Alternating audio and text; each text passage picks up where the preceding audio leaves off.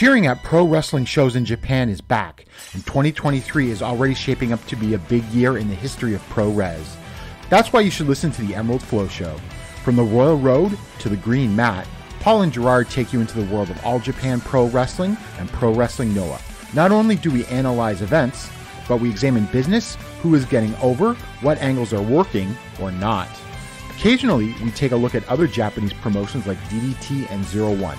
So if you're looking for more coverage of the world of Japanese wrestling, check out the Emerald Flow Show on the Voices of Wrestling Podcast Network, available on all of your favorite podcast apps.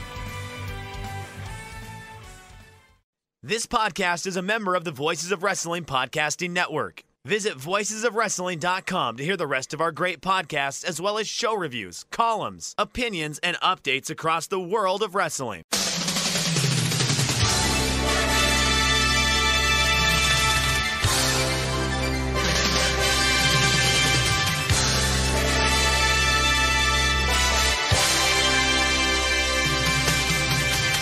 Hello everybody, and welcome to the Super J-Cast. I'm Joel, joined by Damon McDonald. It is Wednesday the 8th of May, 2024. This is episode 309, and we can only talk about one thing, Damon. Marky, thoughts on the Toronto Maple Leafs, Damon? Oh, Jesus Christ. Well, Marky, just like every other fucking year, the same exact thing happened again. They take it to Game 7. Without their best player, mind you, and without their goaltender, who was playing pretty well. And Saturday came, and the third period, still no score, no goals. So, of course, I'm nervous as fuck. And they score. Leafs score first, like 6 minutes left in the game. And I'm like, oh, my God, let's fucking go. A minute later, Joe, Boston scores, tie game. We're going to overtime. Playoff hockey overtime means you play until someone scores. It's not like regular season where they do like a condensed version and there's a winner, but the game relatively ends quickly to decide it. Nope, they play and they play and they play and they play. Boston scores. Game over. Series over. That's that. First round done. See, last I heard, you tied it up in 3-3. So I thought it was going to be like, oh, yes, we got a chance now. Big game coming up. But I didn't realize that game had already been played and you lost. So you're all sad now. So I'm sorry. That's all right. I was sad for that night. Cheryl was like, she was cool. You know what? She knows how to handle me in those situations. And she was quiet. She didn't say a fucking peep. And then she's like, do you want to, you're right, you want to go to bed or do you want to stay up? You got to cool off a little bit. And I was like, no, let's go to bed.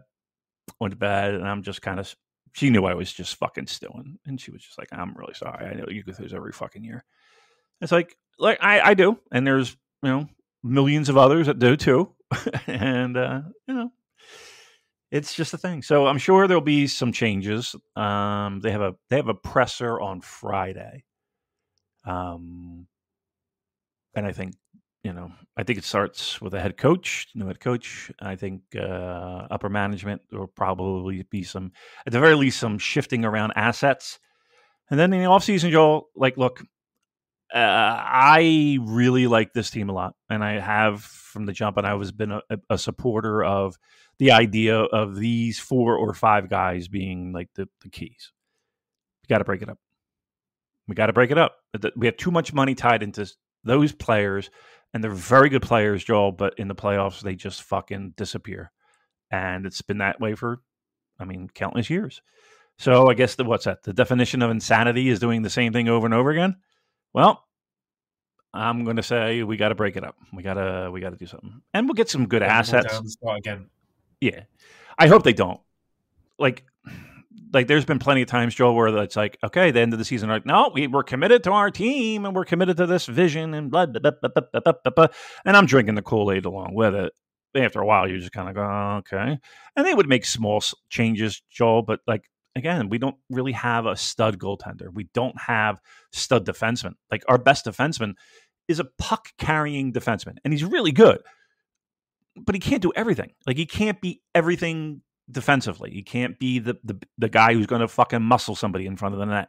He's not going to be a guy who's going to have a big booming shot from the point, and so other players can get like trashy deflection goals. And that's how you score in the playoffs. Like the one thing I definitely have learned in the past couple of years is that our team is constructed for the regular season, where it's in the middle of February and we're playing Columbus and we can just fucking use our skill and dominate, right? In the playoffs, it's much grimier, it's greasier, it's fucking sandpaper, and we really don't have that team. And a lot of goals are generated by big shots from the point, rebounds, away you go. It's not deke, backhand, woohoo, we're in. And that's the Leafs to a large degree. They always look for the pretty pass. They always look for the extra pass. And it's like, you can't play that way in the playoffs. Anyway, that's the Leafs. While we're here, so 1 out of 2 ain't bad, right, Joel? You, how are the Gunners? How are we looking so far? Yeah, we're still top of the league with City having a game in hand on us. So most likely outcome we're looking here is that both us and City win all our remaining games and City are champions, because the teams they have to play are in spectacularly bad form at the moment. Like they've got Fulham coming up, where of course we've got our tattoo bet going on. And I think Fulham have lost their last 15 games against City. They've got nothing to play for, so they're pretty much on the beach. Then they've got Spurs after that, and Spurs have pretty much blown their chances of making the top 4. So they've got nothing to play for. And honestly, they got West Ham on the last day of the season, and West Ham also crap, also nothing to play for. And even if these teams did have something to play for, even if like you lined up their grannies behind in the dressing room and said, right, we're going to execute them if you don't win. Even if they played their hearts out, I still don't think they'd be able to stop City from destroying them, because City are just a really amazing team. So I'm not expecting anything. But again, there's the tattoo excitement to look forward to. I had a terrible dream last night that Fulham were holding City to a draw, and then City scored a last-minute winner, and I was very upset in the dream. Because I've been watching like old highlights of similar situations where it's been like a couple of years ago, Liverpool in a similar situation to us, where they were hoping for City to drop points on the last day of the season. And City were, on this day, they were at home to Aston Villa, and they went 2-0 down to Villa with like 20 minutes left. So all the Liverpool fans were like, oh my God, we're going to do it. City have fucked it up. 20 minutes left, 2 goals down. They're playing like shit.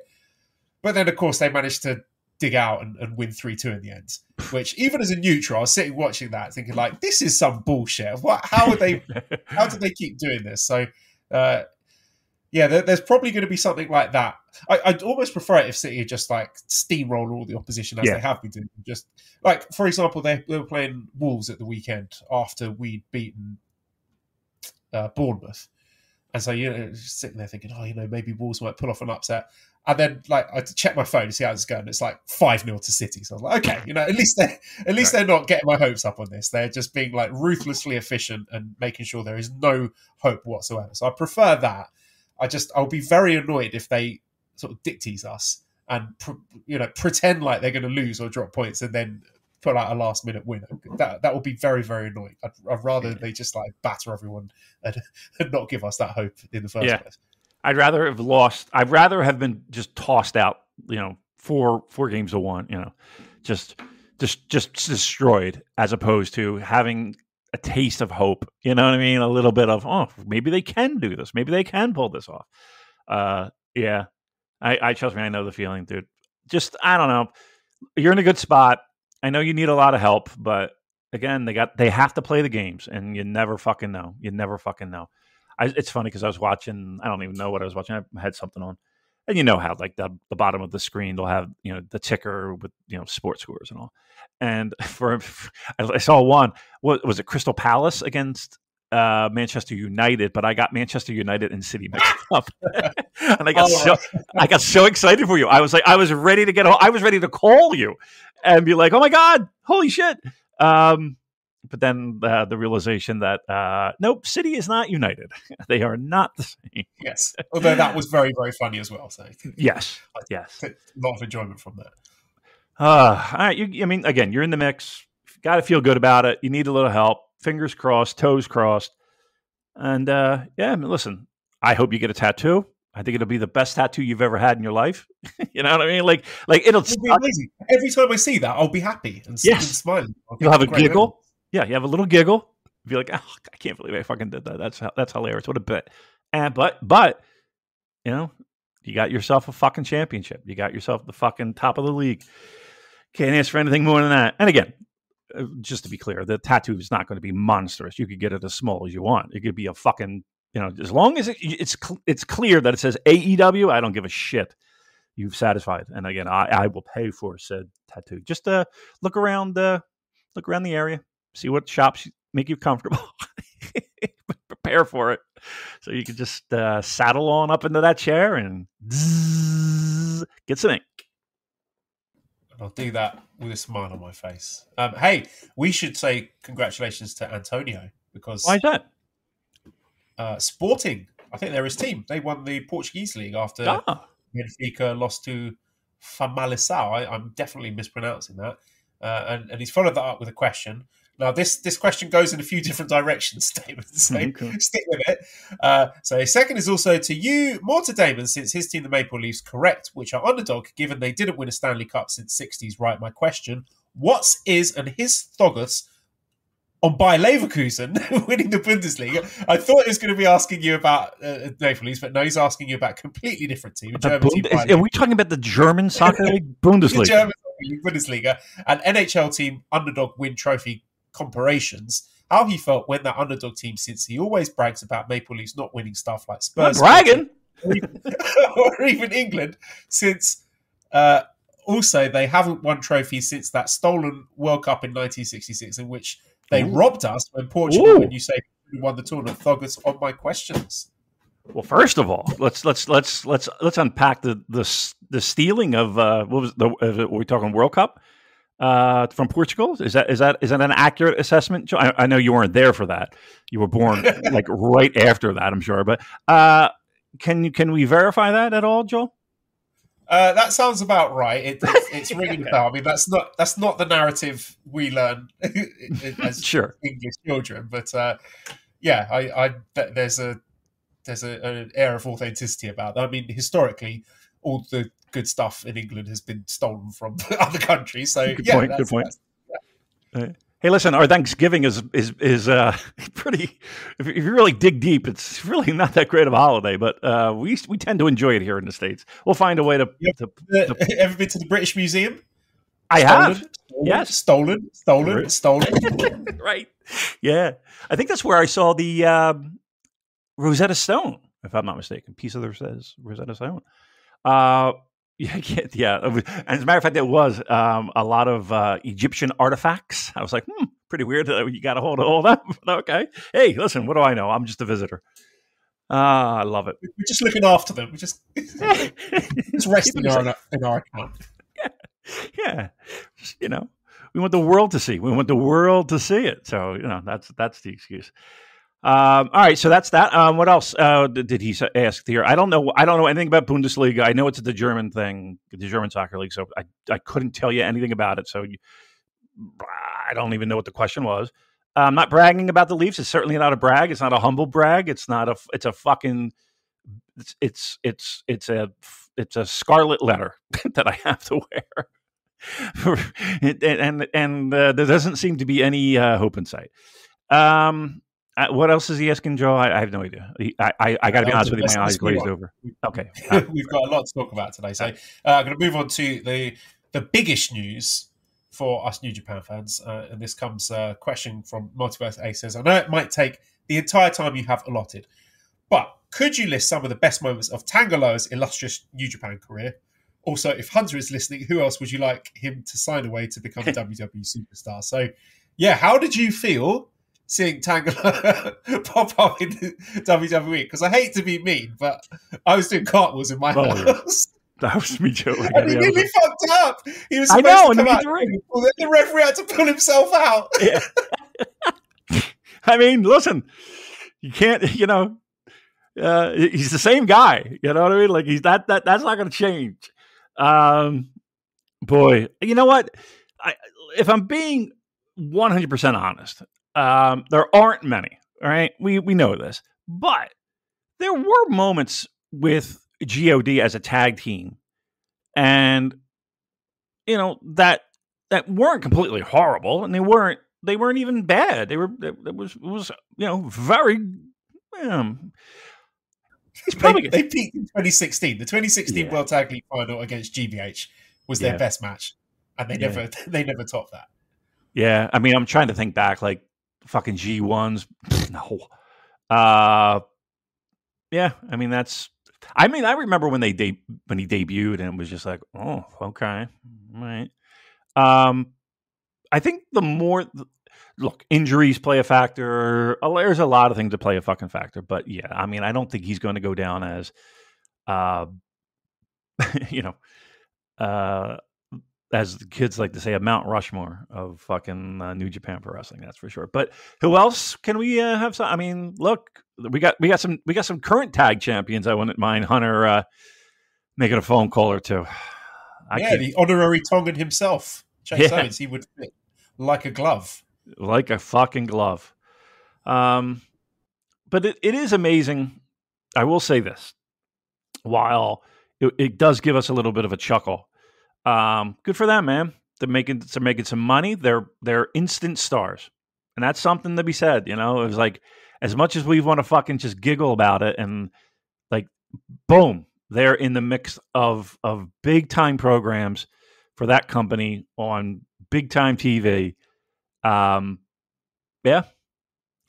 I mean, yeah. I know they have a spot reserved for Hikuleo. They got a little a spot at the table just waiting.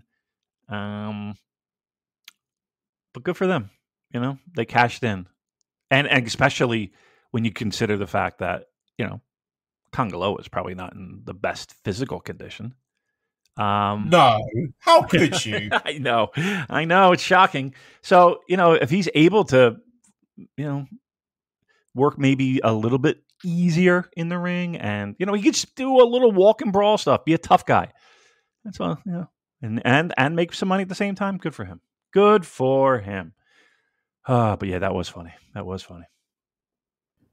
Right, well, we're in big trouble here for this episode because the New Japan website is down. Oh no! Which is usually what I use for everything, so I'm going to have to use something else. I'll have to use Cage Match, but this is not good. I mean, all these New Japan website. We've got a question from Daryl. Says, "Can we please talk about the shit show that is the new NJPW World site? The reliability, search functionality, and archive selection have all taken a nosedive for a 30% increase in price. What was the plan here? This is shrinkflation at the most heinous level." I mean, I don't know if the most heinous level. I think U.S. housing prices are a bit of an abomination, but okay. That being said, in this pro wrestling world that we live in, it is horrible. And you want a fun fact, Joel? I canceled my subscription. Canceled it. Because I could not. I could not. It just frustrated the fuck out of me trying to navigate. Like, I'm not, like, I know the joke is I'm this old fucking fossil, but I kind of know my way around a computer or two. And a Fire Stick is pretty good. Horrible. Just, like, non-responsive, hard to find, half the shit ain't even there. And the archive stuff, you got to wait fucking next year. Why? I have no idea. But okay. I just can't. I just got so fed up with it. And here's the thing too, like I have very good internet speed at my house. Like I'm paying for the best because of a lot of what I need to do work wise and everything else wise. So it's not the internet, and it'll buffer, and it I don't know. I don't like it. So yeah, like we had a conversation of, okay, where can we cut a couple bucks here and there? Save for this, save for that. And I was like, you know what? Fuck it. I'll find a way to get the shows. I'll find the shows. So that's what they're doing. That's what they're doing. That's what they're doing. This is real time what's happening in a lot of cases where people are just frustrated with something as simple as their dumb app and their dumb website, and they've had enough. They've thrown in the towel. Yeah, I've thrown in the towel. I mean, that really seems like a watershed moment for the Jcast, that one of the co-hosts cancelling their subscription to NJPW World. I know. Yeah, I can't say I blame you. I mean, it's hard. Seriously, on a scale of 1 to 10, what is the new site like for you? I don't like it at all. I don't like the way that the shows are split up into different chapters. So I have to... Yeah, chapters. So I can't seem to... maybe this is just me being stupid. I can't seem to find where I can just watch the whole show back to back. So I load up the show, and then when one match is finished, it's kicking me back to the root menu, and then I've got to click on the next match that I want to watch. Like, what? Why have they done that? It just seems really counterintuitive. And then each time I do that, then I've got to click and change the language again and put it back up to double speed. And, it's just really inconvenient for me. I know. It really is. It's not great at all. And to have the audacity to raise prices, even if it's $1, even if or $2 or whatever it is, like, it's just like, I don't know, like, nah. And truth be told, aside from watching shows for this, like, I'm not watching it like it's hardly ever fired up anyway.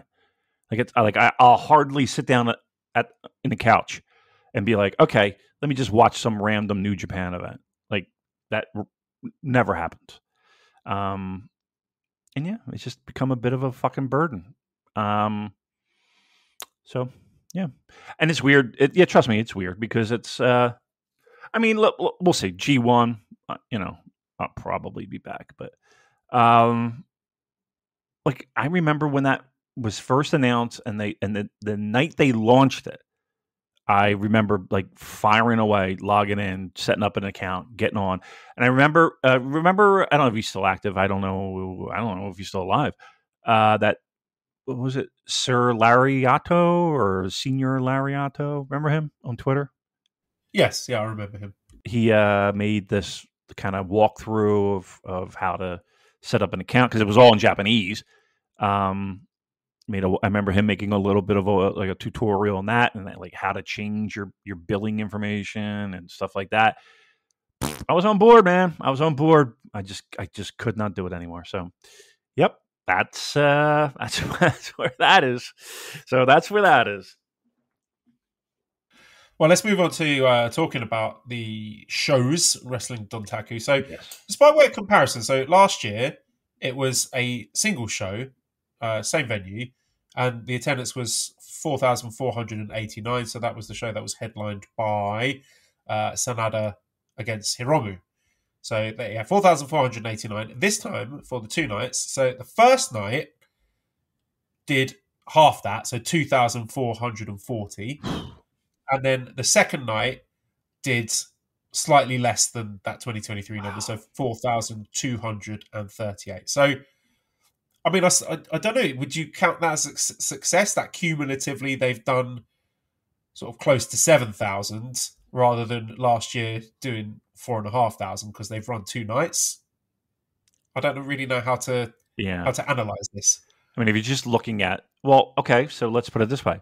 For that one night that they had to rent the building and, pay for hotels and, all the other expenses that go along with running a pro wrestling show of that magnitude, they had to do it twice, right? So, and to, at the end of the day, make the same amount of money, I would think, and again, I don't know, I don't have access to their books, but I would think that the expenses of running 2 shows as opposed to 1 show and making the same amount of money, you would think that they would have taken a loss, right? Yeah, if you're paying Nic Nemeth to wrestle 2 singles matches, then right. I mean, that's $150 right off the top. But we could also say Sanada officially a bigger draw than Jon Moxley. Well, I think overall, I think people.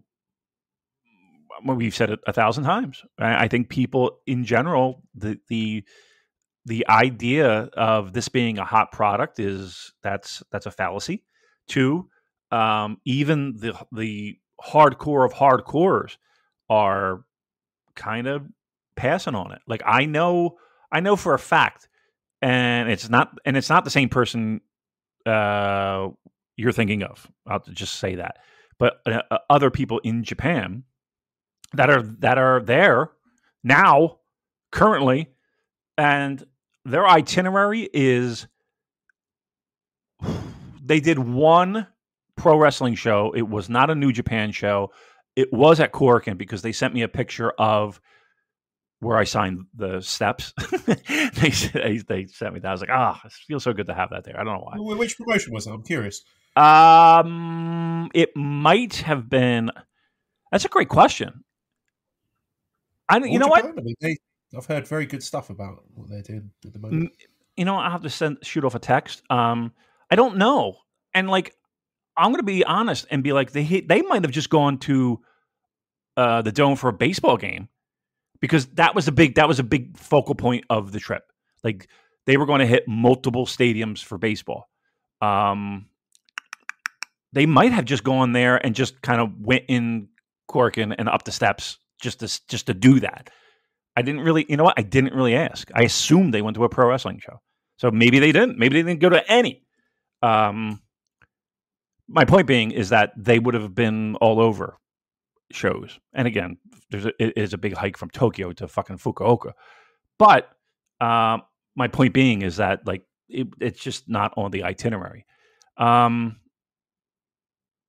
There's a lot of people like that are just like, and again, we talked about, how the fan club, usually that's a slam dunk. Tickets being bought and plenty available. Yeah, the royal seats, they usually get snapped up, don't they? I mean, I'm gonna say plenty, but like there were availability where there usually isn't, and I think that's if you're signing up to be a fan club member, like you're going to shows, and there's going to be you have a lot of fucking runway when it comes to good show, average show, great show. They're in it. They got no problem sitting through it. They're turning their back on it, and it's like, okay, that's. I think to me that's a lot more telling than I'm going to go wherever Kenny Omega goes, or I'm going to go because this product is on my television and it's easier for me to watch, and it's in English, and it's all the things that I like about pro wrestling. I get to sing the songs, I get to do the chants, I get to fucking do all of it. Like to me, that's less important than people in Japan that, again, fan club members are. It's not for me. Not for me. So, to answer the question, yeah, I think getting the same amount of technically tickets sold between two shows as compared to one, I don't think it's a good look. How did you experience this in terms of commentary? Because I watched with English commentary, and I'll just add as a caveat, I'm really happy to hear that apparently Walker Stewart will be back in Japan covering these shows from around the middle of Best of the Super Juniors, because I thought was it ELP and Chris did the first night? I thought that was all right, but the show where it was Jeff Cobb, oh my god, Jeff and Chris. Jesus, I mean, I'm not a commentator, so it's very easy for me to sit here and criticize. I don't know the first thing about commentary, but surely, like the golden rule is put over the wrestlers. Yeah. Whereas the pair of them were just sort of mucking around, making jokes. Like one of the matches, the LIJ match, they were just goofing around about Yota Tsuji's name being Eugene, and I was just like, "What the fuck am I listening to? What is going on here?" I mean. It's like tuning into a New Japan Pro Wrestling podcast and getting 20 minutes of porn talk. It sounded like listening to us. Guilty as charged. All right, it happened. What do you want from me, people? Come on. And here's the thing too. Like I did. Like it's not like we do it every fucking show. It was one show, people. Relax. Look, plenty of people liked it, Damon. I'm not saying we do it every week, but there are people who enjoyed it. I mean, I'm glad they did, but you know as well as I do why we did that. It just happened. We don't. It's not like we sat here. That was and in said, the show notes. Right. It was all scripted. right. You know, talk to me about Riley Reid. You know, like that. No, it just happened. But yeah, that was not good. That was not good. I'm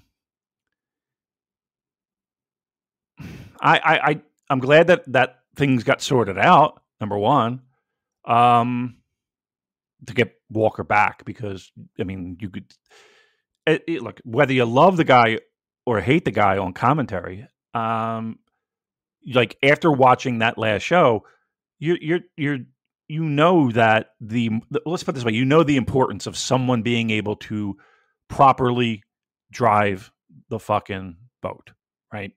And without that, that's what you get, right? You get fucking two guys cracking up at their own jokes. Okay.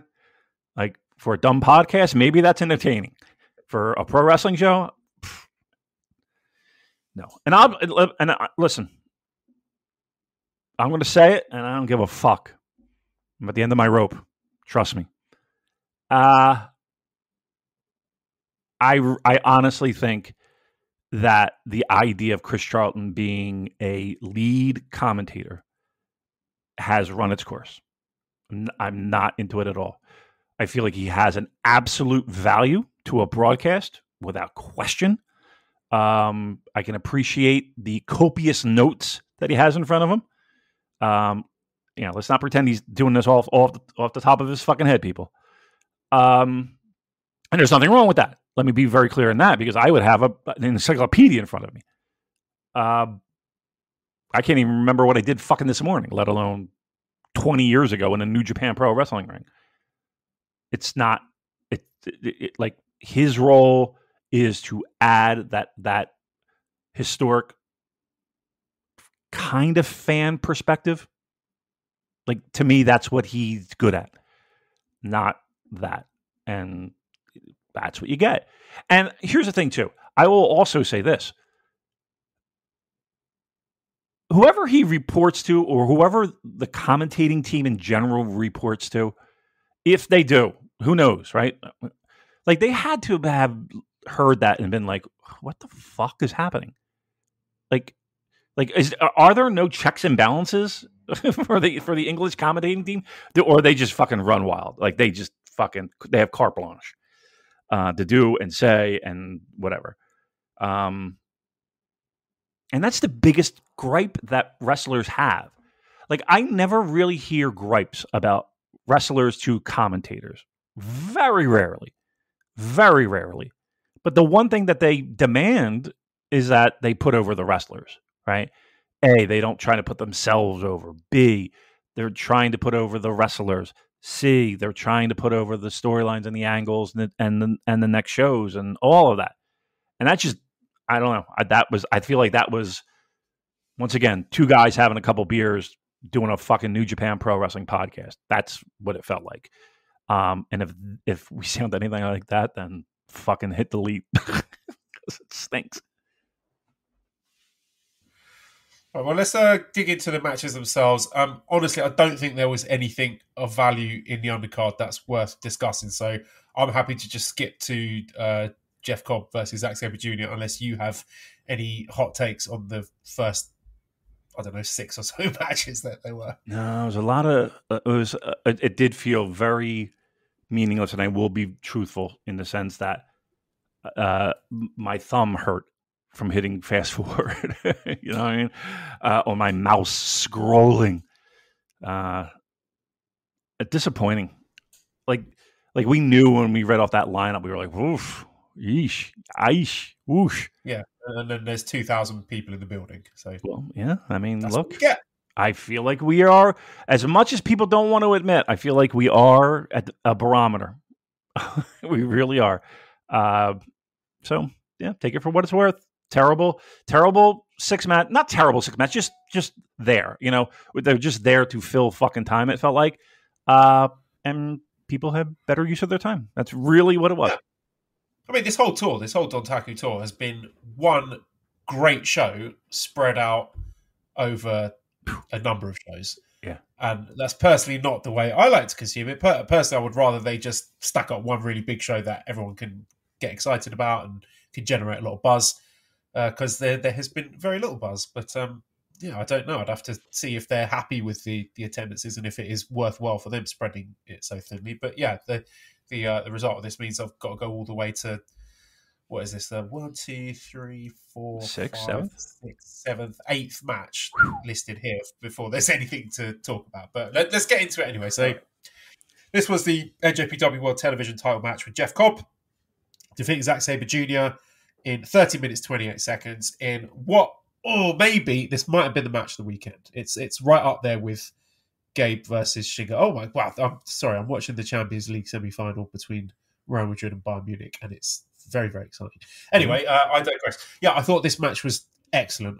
They've got great chemistry at the best of times. The other two matches they've had for this TV title have been great, so my expectations were high, and they somehow managed to exceed those. And look, this is going to sound shocking, but I thought in this match, Chris Charlton and ELP did a really, really good job in getting over the story of the match and getting over Zack Sabre Jr.'s rib injury and how that played into it and how Jeff Cobb was taking advantage of that. So I thought they actually did really, really well for the commentary for this match. It just all fell apart on night 2 for me. But yeah, they've got tremendous chemistry, like just the stylistic difference between the two of them and the pace that they worked out. Some of the counters and the transitions were stunning. And I said a while ago that with all these big names leaving New Japan, I want to see more from the likes of Jeff Cobb and Zack and Taichi and Shingo. Like, to me, those are the guys that you can rely on right now to deliver the highest quality matches. And I feel that's been vindicated with the weekend's events. Like, yeah, I'm not saying they should be in the heavyweight title picture and they should be front and center on every show, but you've got to lean on these guys to actually make sure you do have some quote unquote bangers on these cards. And this is exactly what these guys delivered. And it was just like a great long-term story with, was it the first match was a draw and then Zack won the second match. So this was Jeff winning the rubber match. I think it's a great fit for him being TV world champion, having these, sprint matches where he could just ragdoll people for 10 to 15 minutes. I think he deserves it to get a singles championship. I've been saying this for a long time. And yeah, just great stuff all around. Yeah. I mean, listen, we're talking about bright spots with New Japan Pro Wrestling. I think it starts with those two guys.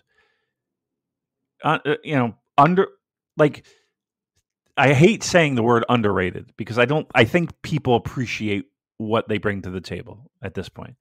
But even still, like you can always count on Zack. You can almost always count on Jeff Cobb. And I think they both have great chemistry together. And once again, I think the one thing about the TV title, again, we love to fucking shit on all the many titles that this company has. And the more they bring on, the less valuable the other titles are in my eyes. But the one redeeming value of that TV championship is that matches are sprints and they're just jam-packed with goodness. And there's really very little room for opportunities for fuck ups and for just killing a crowd or just it's all fucking steak and no sizzle. It's there. That's one good thing. I tell you what, I don't know about you, but I was rooting really fucking hard for Jeff. A, I like the fact that he's getting a title. B, I like the fact that Zack is losing that title. I want to be stereotyped. I want to be classified. Anybody gets that reference? I'll pay you $5. They are two of, you could probably go on two hands, right? Like guys in this promotion right now that you could really fucking lean on to have a great match. and I hope, one, again, Jeff Cobb with this belt, with these stipulations, I think it is tailor-made. You're right. Have him just fucking be a monster and toss people around the fucking ring like it's, yesterday's laundry.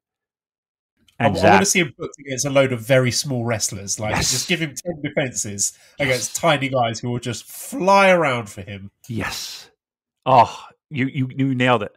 Like, that's what I want. I want Vader-esque is what I want. That would be beautiful. Yeah.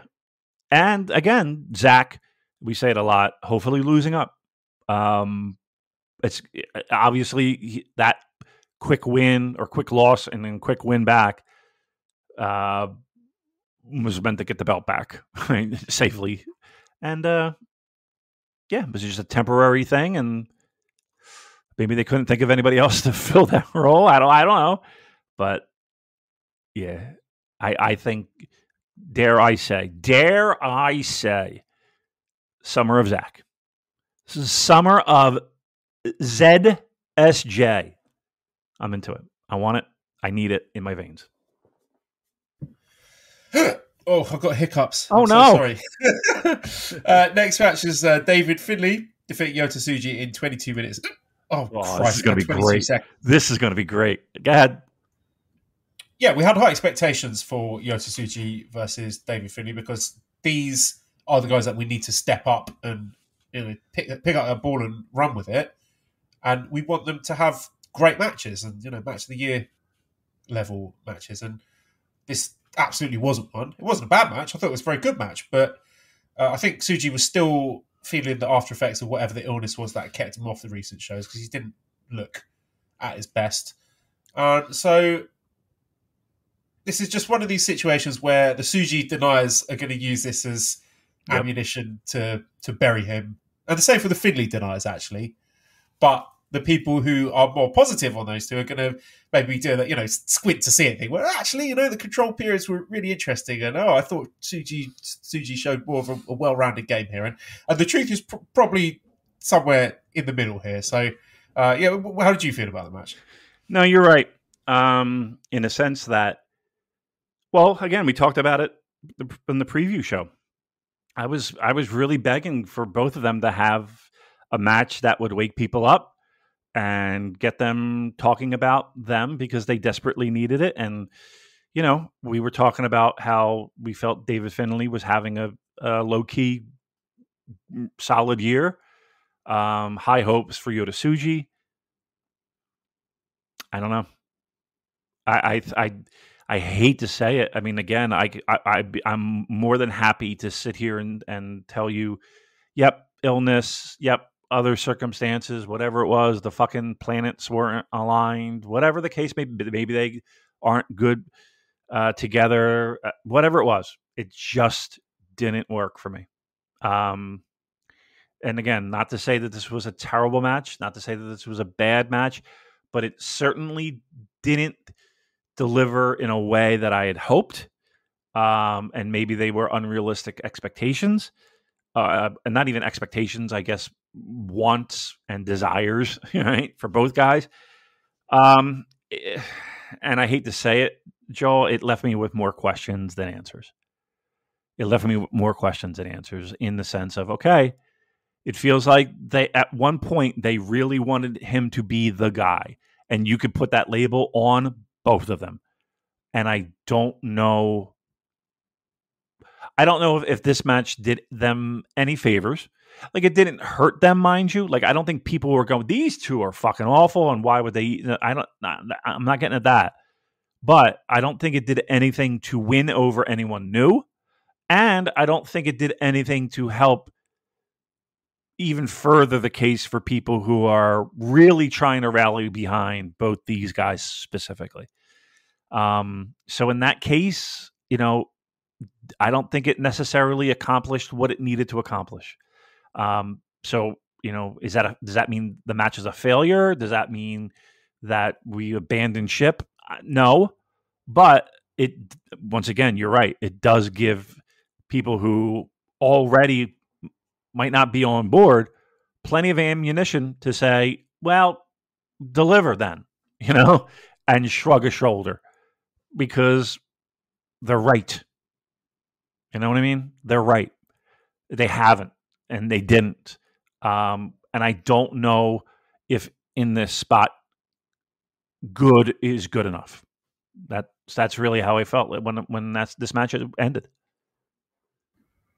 I think it was Mike Spears who coined the phrase "gentleman's three," and a lot of these high end New Japan matches in recent months, they're not a gentleman's three; they're a gentleman's 3 3/4, right? Where you think, oh yeah, that was pretty good, but it's not touching your match of the year notebook. And yeah, I want to have high expectations. I don't want to start grading stuff on a curve, but like you said, this was not top tier stuff, and we want these guys to be top level guys. They're responsible for carrying the company into the future, and they're not there yet. Right. That's like hearing those words. That's a depressing thought, right? Because there is so much riding on a lot of these guys being the future. And once again, we're early in a career. Trust me, I absolutely recognize that. After that match, did you have really any hope that Yota Tsuji is going to be a guy? Like, the promotion's going to make him a guy, but is he a guy? Yeah, I'm every confidence that he is a guy. That's not okay. It's not affected my thoughts on that, no. I don't know. I got a little shook by it. Like, again, it didn't stink. And it wasn't sloppy, and nobody got hurt, and the things that you really look at a pro wrestling match and be like, "Whoa, what the fuck's happening?" I don't know. Like I said, I had more questions. You're putting Tsuji on fraud watch. No. I'm not going that far. But what I am putting him on is make me really fucking want to watch your matches. Like, really, make me want to watch your matches, because right now I'm more in a mode of, come on, buddy. I'm in Maple Leaf mode with the dude. I'm like, come on, do it. Okay, not this time. Okay, he's got another job. Okay, that was good, but like it's just not there. Once again, this is a guy who is very young in his career, mind you, and I recognize that. But come on, come on. I know there's more in the tank there, and I just don't know. Finlay, look, I think Finlay's had a solid year. I think this was a good match. He's not. Look, I think if we're being honest and being fair, I think we're putting too high expectations on David Finlay. I do. Like, I don't. I think if we put those same expectations on him every fucking match, I think we're just going to wind up being disappointed. And I think we got to lower the bar. The problem is that the bar is 2019, 2020, 2018, like, the bar's high. And I'm sorry that we're judging by that, but that's the fucking bar. That's the bar. And we're not close to that bar. Main event, IWGP Global Heavyweight title match. Nic Nemeth defeats Hiroshi Tanahashi, 17 minutes 22. Not the potential car crash that I was fearing, given the state of Tanahashi. I thought they worked a pretty sensible and relatively compelling match, given the physical state of Tanahashi.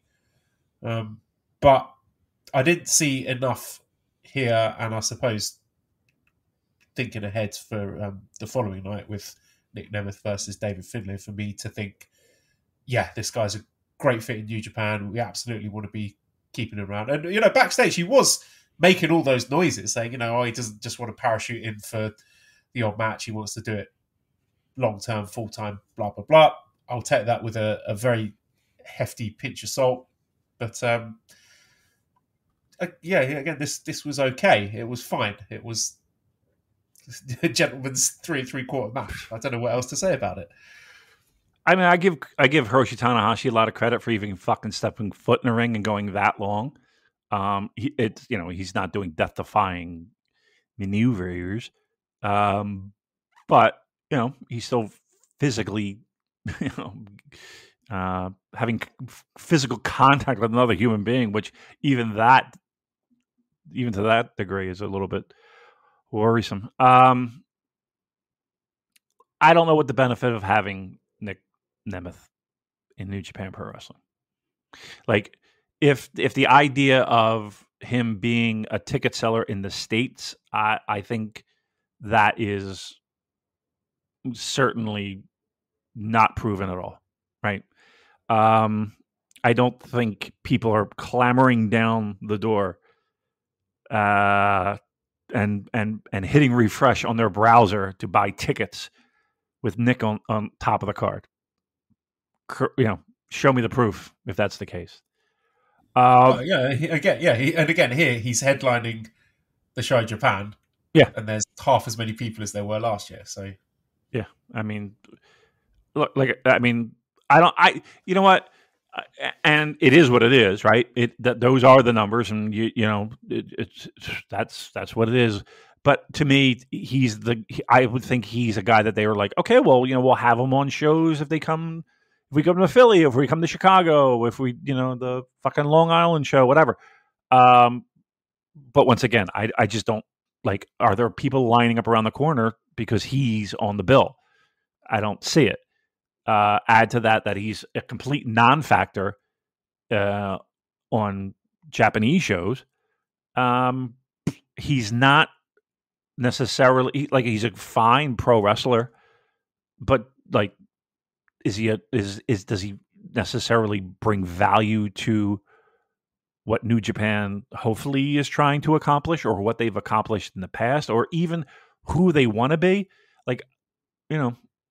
Where's the value? I can't imagine, and I haven't heard anything about it, and I don't know if you have either. I've been a little away from my phone, but he's not sticking around G1, right? I've not heard anything. Yeah. I doubt it though. Me too. Okay. Yeah, I don't. I mean, he again, a good wrestler, yes. Am I are my pants down thinking of him against fucking Shingo, Gabe Kidd, go down the list, Zach, would anybody really give a fuck? So I'm kind of over it. That little experiment that we had with guys getting really, and listen, they had a new batch of releases, WWE. So I'm sure Rocky's on the phone seeing what fucking straggler he can fucking bring on to a New Japan show. Anybody, any pro wrestlers in that batch? Any of them problematic, as they say? Any of them have any court dates pending, or because I'm guaranteed they'll be on a fucking New Japan show. That's for sure. I don't know. I'm kind of over the experiment. Or running New Japan affiliated Ponzi schemes in Oceania. It's perfect. Yes, it sounds like they're already kind of on their way to that. But anywho, yeah, it was. Again, I don't want to sit here and just praise Hiroshi Tanahashi for a match that he physically was. It was shocking that he was even able to do that. What he did, and not give praise to Nick. Good match. Gentleman's 3.5, right? But it's not something that is on our radar for anything end of the year. And in these spots, in these positions on shows and major shows, let's not kid ourselves. Dontaku is a major show for New Japan Pro Wrestling. It's not Wrestle Kingdom, but it's on the calendar. It's a show. It's a big show. That's not working. And I will once again also say that Dontaku, what was it feels like you could count on one hand the great matches that have come out of Dontaku. And I'm not talking about the 90s. Don't give me the fucking Fukuoka Dome. That's a different time. I'm talking modern-ish. there's really not a lot when it comes to Fukuoka. I'm really trying to think of like what's been the greatest match that's come out of those Dontaku shows in recent memory. Not many, right? But even so, just I expected more. I expected more for the position, but the match itself, I don't think anybody was really like, yep, this is going to be fucking one for the ages. Nobody thought that. All right, moving on to night 2 then, and I'm going to skip straight ahead to... Where? Christ, we've got to go deep on this one. IWGP Tag Team title match. Bullet Club, Chase Owens and KENTA defeat. What the fuck are we doing there, Joe? Honestly, what the fuck? Why? What is the point? Is it just to make people, like, just question it? Like, seriously. Like, give me the benefit of this happening again. Give me one benefit. One. Look, my working theory for them being belted up the first time is that's like a little reward. A little pat on the head for saying, thanks for being loyal soldiers for New Japan. Like, one IWGP heavyweight tag title reign for a couple of months. I can accept that. I hold my nose and swallow that. Right. 2, that's flushing the whole division down the shitter. And I know historically this has not been one that has been front and centre and got all the, shiny bright lights and big stars. But we have done so much better than this recently. Yeah. And there were really promising signs coming out of it. I can't think of what they are at the moment because the trauma of seeing Chase Owens and ELP and Hikuleo front and centre have just wiped away all the good stuff that I'm sure was there at some point within the last couple of years. But now I don't have, like, if they don't care, I don't care. That's the problem. That is the problem. You nailed it. Like, all they had to do, Joel, was nothing. Have a match, pin Chase, and we go on. We move on. And I think the vast majority of people who watch this product would have been, okay, cool. What's next? But now it was like, I don't know. It's kind of like the teacher that rewards bad behavior, right? Like it's the, you're not going to, like, okay, you did it once, but you did it again. Okay. You obviously didn't learn any lessons from the first time when we gave you a second chance and we trusted you to say, okay, you're not going to fuck us over again, are you? Well, you fucked us over again. Okay. That's cool. But now that's exactly what you get. You get, okay. Fast forward. That's what you get. You get fast forward. And I don't understand, like, once again, like, what is the benefit? Like, who's winning in this? Like, what's the goal here? What's the plan here? Like, it feels to me that it's just a rudderless ship. Like, there's no plan. There isn't a plan. And it's like, show up at the building and be like, why not? Let's just fucking do this because why not? I don't know. Like, I don't know. Somebody help me. Somebody help me. Help me understand why the fuck this is not even a good idea. You don't even need to give me a good idea. Give me, how does this benefit anyone besides Kenta's mother? Exactly. That's what exactly I was thinking. How does this benefit anyone apart from Chase Owens? Right. You know what I mean? Like, it's just, but once again, even Kenta looks a bit embarrassed. Like, he's a bit sheepish, thinking, I probably shouldn't be doing this. Right. They know. I don't know. Look, there are times in this promotion where the tag titles have been one of those things where it's been like, oh, man, if they could just give it like a quarter of the attention that they give the big boy belt or even the IC title or, at sometimes the never title. Like, and you're right. Like with Goto and Yoshihashi, there were times where it's like, okay, here we go. There were times when it was Goto and fucking Shibata for a second or two, and you're like, oh, here we go. There were times when, but then you get Dangerous Tekkers. Okay, yes. But then you get like Kingdom.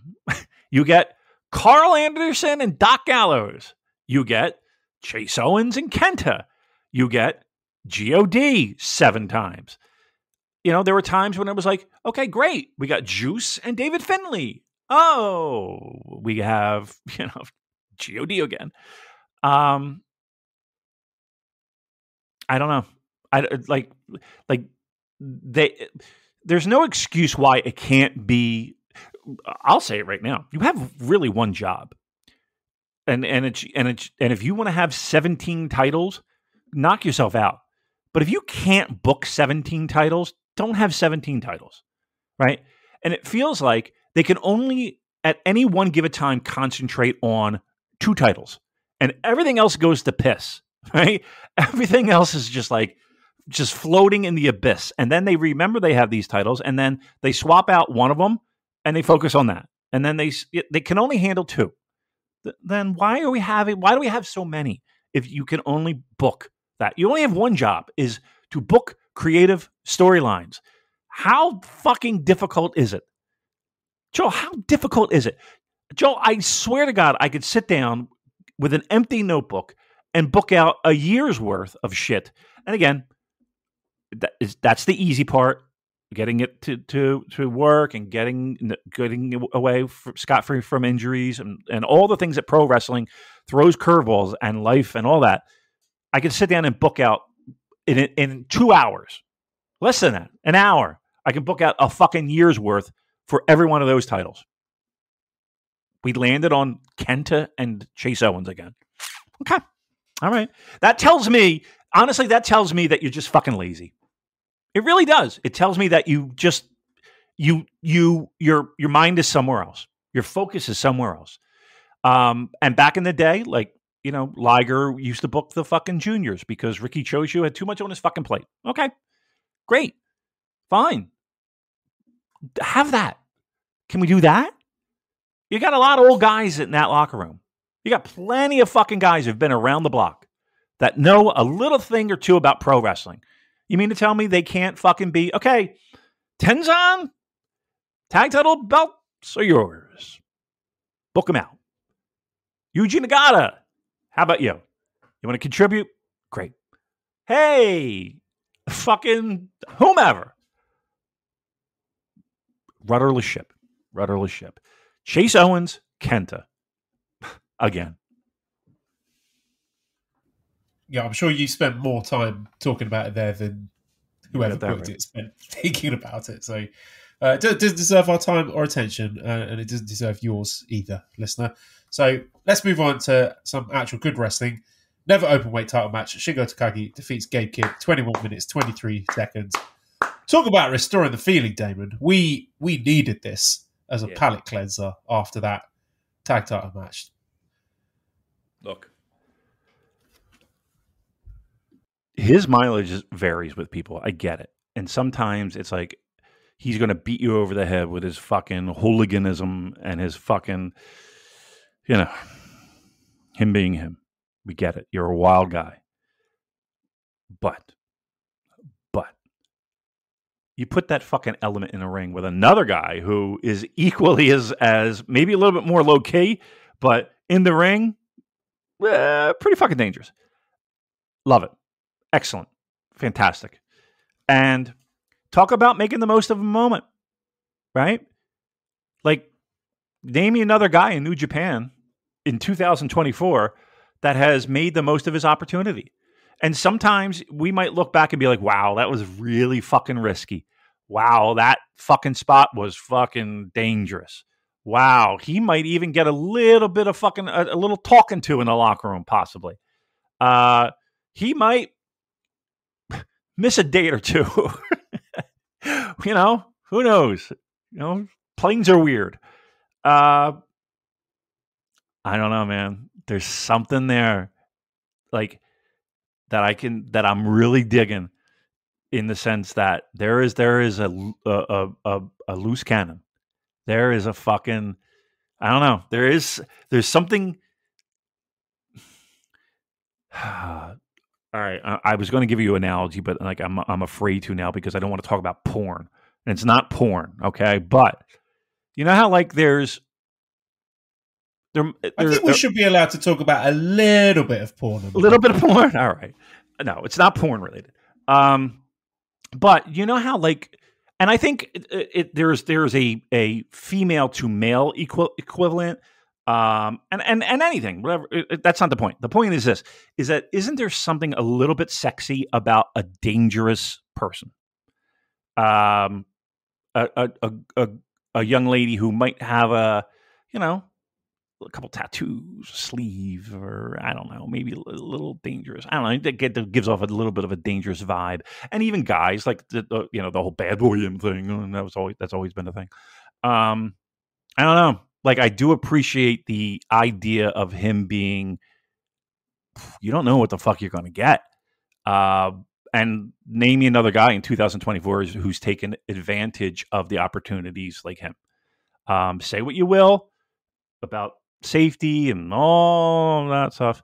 Like, Gabe Kidd has fucking found a nice little fucking spot.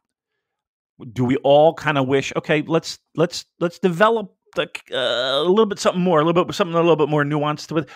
I'm kind of in the boat of I don't give a fuck. I want crazy ass. I don't give a fuck Gabe Kidd. Because to me, does it have a possibility of wearing thin? It does, no doubt. But right now, I'm fucking it. I'm on the deep end of the pool with Gabe Kidd. Love it. Love the dangerousness of him. Love the fucking unpredictability of him. And what a great weekend the dude had. You know what I mean? Like what not only a great weekend, but great week. And a great 2024. Like, he's made the most of his opportunities. That's for fucking sure. And Shingo, look, maybe one of the most valuable pickups New Japan has ever really done. Like, he's just so versatile. I mean, again, Okada obviously is in that list, and but name me another guy, Ibushi, you could probably put in that list. All right, so I'm naming a lot of guys, but you get my point. He's a very valuable fucking commodity, and I think he's even exceeded my pretty high expectations of when he was brought in to LIJ. Like, to me, he's exceeded those. And look, he's not 20. Appreciate what you got, because I'm not saying it's ending soon, but can we safely say he's on the downward trend of a long career? Like, he's been around the block. So, yeah, great match. We definitely needed it. And we talked about matches of the weekend. Like, to me, this is like, if not it, then it's like 1A. Because, yeah. Was this like a classic? I mean, look, you could put it in a nice best of. I wouldn't have any problem with that sitting in a compilation of the best of 24. I think it's I'd say a classic for the Never title. Yeah. I mean, seriously, I think it's one of the best matches of 24. Don't you? Yeah, absolutely. And like I said, restored some of the prestige and the aura to that title, which meant something. Started off as a silly thing with whatever the gimmick was supposed to be for young wrestlers, and then gradually morphed into being the hard-hitting title where people would beat the crap out of each other, and then just sort of lost its way a bit in recent years. But this is exactly what we want from it, isn't it? This is why we tune into New Japan Pro Wrestling. We need this. We need these type of matches on these shows. And this is just really... I feel like the Gabe Kidd deniers are running out of ammo here, because every time he goes out there, he is delivering. And there's no question for me, because his talent's never in question. For me, it was about, can the company rely on this guy? Can they trust him? But with him being put in a big match like this, and possibly, or a strong probability of him winning the strong openweight title from Eddie Kingston at the weekend, and with this big spot he's been given challenging for the title in Noah, that to me is really exciting, because to me that's showing that the company trusts this guy now, that his push has caught up with his talent level. with all these opportunities he's been given. And I can see that he's just tweaked his style. I said a while ago, didn't I, that I think he might have to dial things back a bit. And I think he's done that, and not in a way that has compromised the drama of his matches or his appeal to me as a wrestler. He's just tweaked it, just dial things back enough for me to see that, yes, there is that sustainability there that I worried about before. And just there's more to his game as well. I thought his selling in this match was really outstanding, just like that sort of defiance where you know he's got nothing left at the end of the match and he's done. But just the way he sold that was really excellent. And I've not seen that many people talking about it. So I know I'm like the number one Gabe Kidd cheerleader, and I have been for, it feels like years now. But we're here. We've reached have we reached the promised land? No, because I think his ceiling is higher than this, but we're absolutely on the right trajectory. Very exciting stuff. And man, I don't know. I'm just pivoting here to talk about a different wrestler, and I don't know what his future is because there have been a lot of hints on Twitter about possibly factoring into the WWE Bloodline story. But how exciting would it be to drop a fully fit Henare back into this never openweight title mix? Yeah. I mean, correct me if I'm wrong, but we talked about this, whether it would be last week or the week before. It's pre-built. It's pre-built. Yeah. Imagine him just fucking showing up and knowing the next time they're in the ring, it would be an absolute fucking war. Yeah. Give me not to pivot too hard, but give me your thoughts on the chances of him not returning to New Japan. Because I've heard a bunch of different things, like maybe 2 or 3 different possibilities. Give me scale 1 to 10. Does he not return to New Japan Pro Wrestling? Look, when I saw Tagaloa getting signed by WWE, okay, right. all bets are off. We know for a fact that WWE are aggressively recruiting Polynesian wrestlers. Like, we know that they're interested in guys like Henare, so there is absolutely interest there, and I would bet my bottom dollar that they have made plays for him. It's just a question of, does he accept? Does he see more value in that feeling? You know, the line mark, the stuff like this, these kind of Shingo and Gabe Kidd matches in his future, or taking the check from WWE. And I don't know, like, there's no right or wrong answer there. Obviously, I would love for him to stick around, but for me, like, honestly, it's 50-50 at this moment. Yeah. I mean, let's be honest. The idea of him having these great matches is a little bit masturbatory in the sense of, like, he wants to have these matches. Like, in talking with him and in every conversation I've ever had with the dude, like, he takes a lot of pride in that. Like, he wants to be a guy that people say, what a fucking great match. Like that he wears that with pride, and rightfully so. That being said, I mean, we just talked about fucking Tangaloa, hiding underneath a fucking ring, getting that check clears, boom, worth every fucking moment. So, let's again, not to shit on New Japan Pro Wrestling, but the infrastructure, the idea that you're working for, quite honestly, the largest pro wrestling company in the world. And again, once again, the infrastructure, the setup, the management, the professionalism, whether that's real or just something to fucking hide behind. You see that at a surface level, and I'm sure it's impressive to a guy who, traveling on a fucking motor coach, across Japan. I don't know. Your results may vary. So, yeah, I definitely sit here and I hope. I would love to see these matches. Love it. But I think, one, honestly, 2 points that really I want to push. One, we know WWE is interested. That 100%.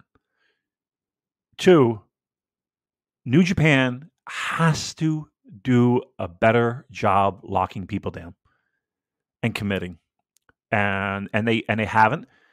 And there's no indicator that that's the case in the future. And not to pivot once again, but to,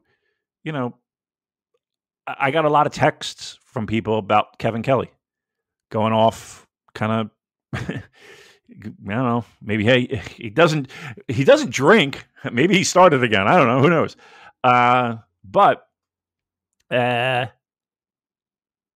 look, they got to do a better job. If they want to compete, they got to do a better job. And if they're going to let a guy like Henare walk after so much time and so much effort and so much that has been invested, it's like, what are you doing? What the fuck are you doing? So fingers crossed. I hope for our entertainment sake and his, and he gets what he wants and he gets what he needs, that we do have a future with Gabe and Henare in the same ring. Then we had the impromptu IWGP Global Heavyweight title match that was added the night before. Why is it as soon as I mute myself, why did she do that? You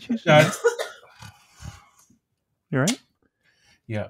David Finlay defeated Nic Nemeth in 50 minutes, 34 seconds to win back his IWGP Global Heavyweight title, which I called last week. I thought the direction was either going to be Tsuji challenging Tanahashi for it or Finlay challenging Nemeth. I didn't realise they were going to do it with a 24-hour turnaround. I thought they might wait for Resurgence, but they didn't. I don't know why they hotshotted it like this. I don't know if it was just because they wanted to just wrap things up with Nic Nemeth while he was in Japan and get it all done and dusted. And they obviously didn't have any plans to have him booked for the Resurgence show. And I'm not really sure that this pass the parcel has benefited David Finlay in any way. I didn't come out of this match having changed my opinion about either guy, to be honest. The match was pretty good. Again, a gentleman's 3 3/4 star match.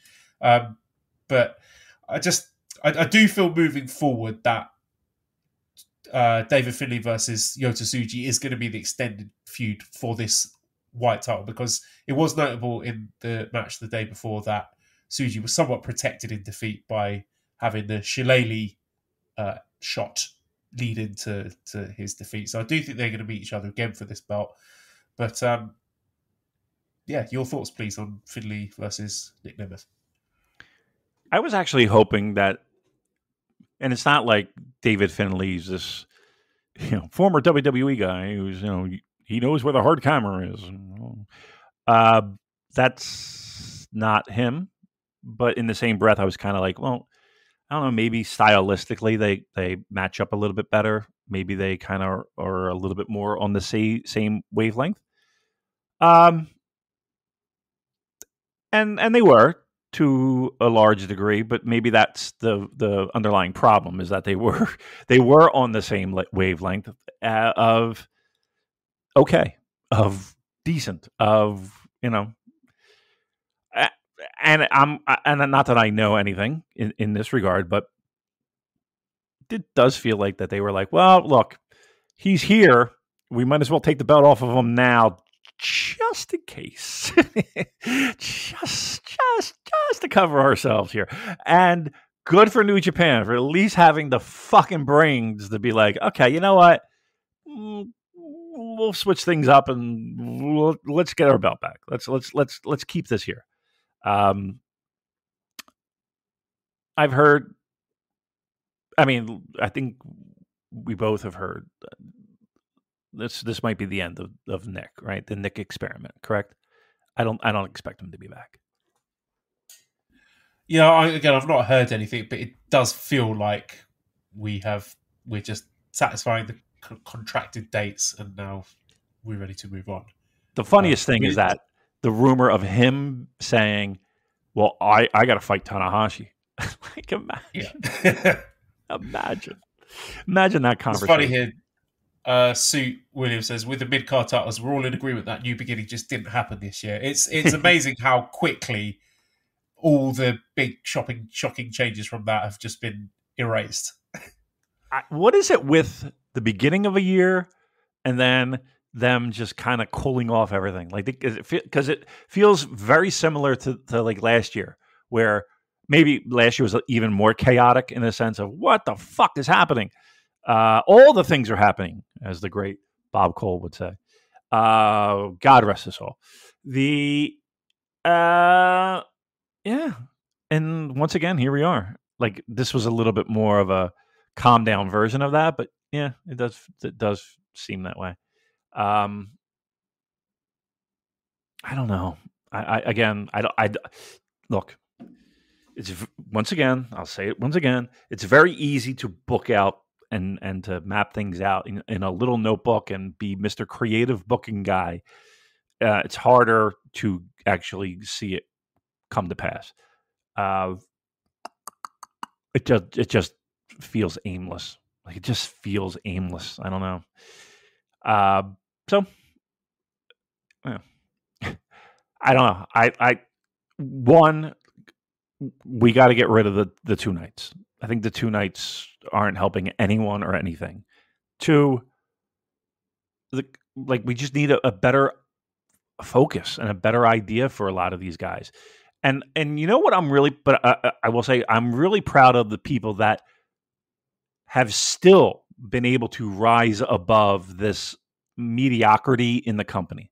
Like, at every turn, it feels like in recent months, we hear stories of just how fucking mid New Japan is across the board. Like, just so many fucking stories where you're like, oh my God, I can't believe something like that would happen in this day and age in a pro wrestling company that's trying its best to be a viable option. Yet there are wrestlers, Joel, that have done the swam upstream. They're salmon. They're salmon spawning up a river. Nick's not one of them. Nick's not one of them. So I don't know. I mean, what were your feelings when 2 nights turned it off? All that happened. Give me your overall temperature of what you're feeling with this company as of right now. Well, yep, that's it. Yeah. some stuff I'm excited about. I'm excited about. Obviously we've not talked about Mox versus Ren yet, but I'm looking forward to Mox versus Shota, and I'm interested to see where the Mox title reign ends and who's going to benefit from that. I'm very happy with the direction of the Never title. The Global Heavyweight title, yeah, I think that is a good belt for David Finlay to have, but am I on the edge of my seat looking excited about who he's going to be defending against next? Not really. Tag titles, no. Junior tag titles, yes, that's good. Junior IWGP Junior title on show, no thanks. Just like a TV title, Jeff Cobb, very good. There's just like a mix of stuff that is good and exciting, and a mix of stuff where I'm just like, what are you doing, guys? Mac19 says, what the fuck is NJPW doing? There it is. That's the question. I think this rebuild is going to take a very long time. It just feels very sort of Jekyll and Hyde, doesn't it? Some stuff that you think, great, more of this, and some stuff where you're just like, this is madness. Yeah, you're right. It is. Yeah, and it doesn't have to be. That's the thing. It doesn't have to be. Financials aside, you're going to lose talent. Okay, let's just say that that's going to happen. There's still enough talent in that company where it's like, okay, what are we doing? Why in one hand do we present ourselves a certain way, and then in another hand we're presented in a completely different light? It's crazy to me. Anyway. Main event time. Mox, Ren Narita. Boy, did I fucking hate this match. Fucking hated it. I hated everything about it. I hated the beginning interference. I hated the mid interference.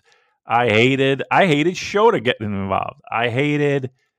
I don't think Mox was that great, to be honest with you. Didn't even bleed. Nebraska Man says, is a Mox match a Mox match if there is no blood? Which Good is point. a fair point. And David Bentley Fart says, is it just me or was the most interesting thing in the Ren Moxley match the Shota run-in?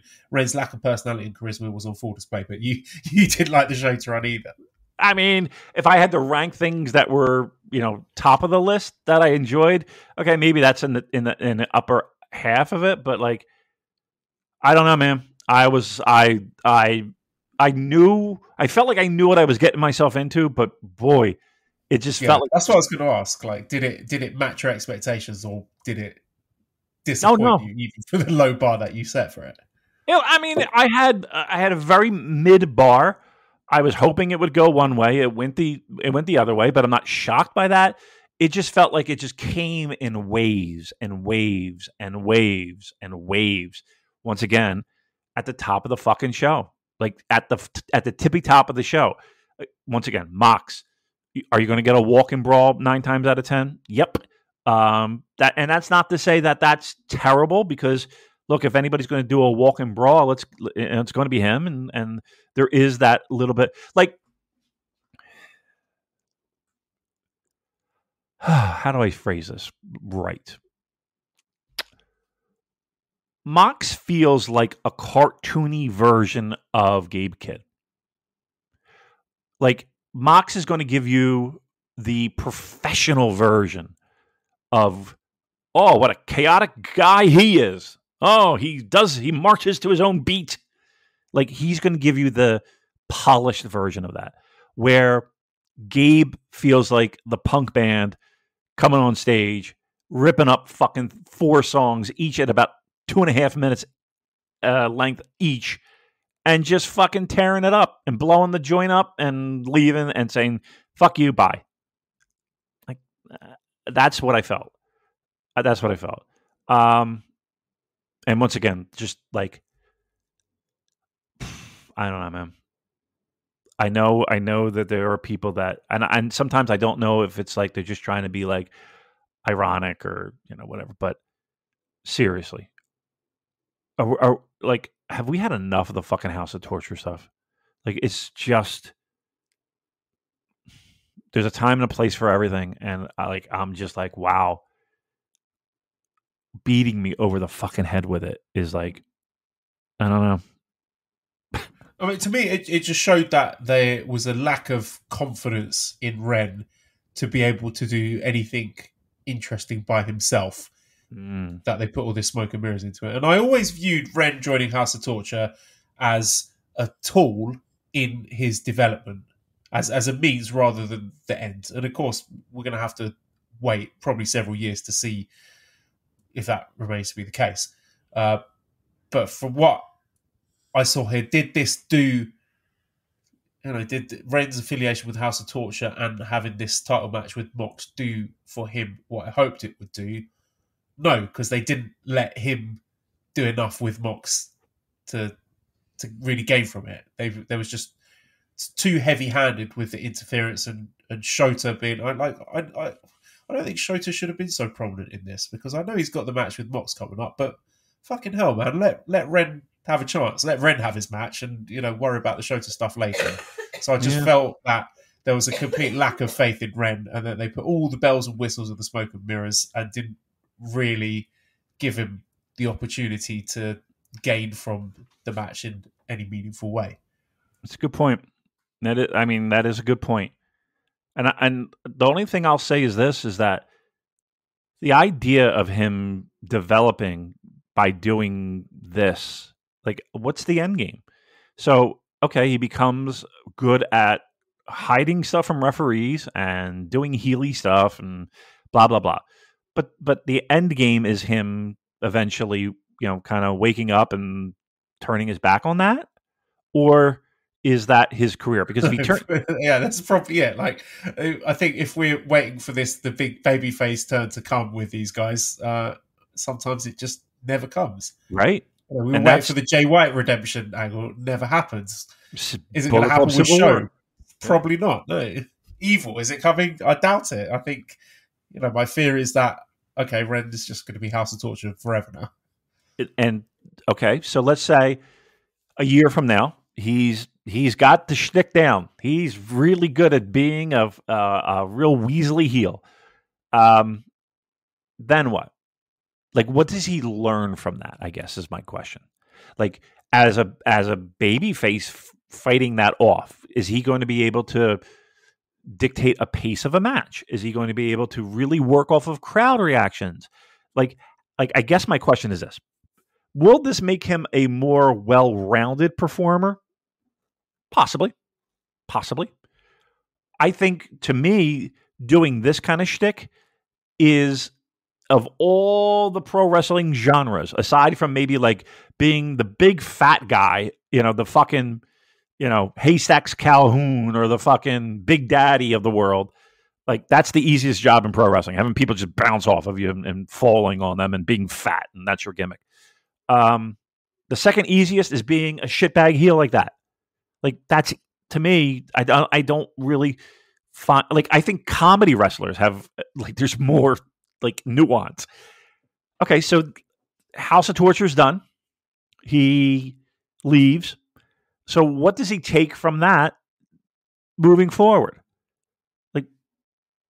Like what skills does he take? How is that the thing that makes him a better wrestler? That's the one side of the coin. The other side of the coin is he's this for the rest of his career. This is what he is. He becomes fucking, what? The Sheik? You know what I mean? Like he's going to be 55 and fucking doing Abdul the Butcher type shit. What are we doing? Like, what are we doing? Like, is he the fucking new Mr. Pogo? Like, what are we doing?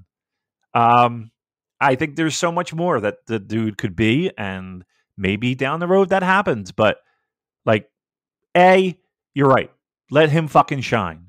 Didn't happen. B, can we take him seriously? No, that really didn't happen. And I don't see him coming out of this match. He was going to lose. I mean, I don't think there was any question of that. But do you lose strong?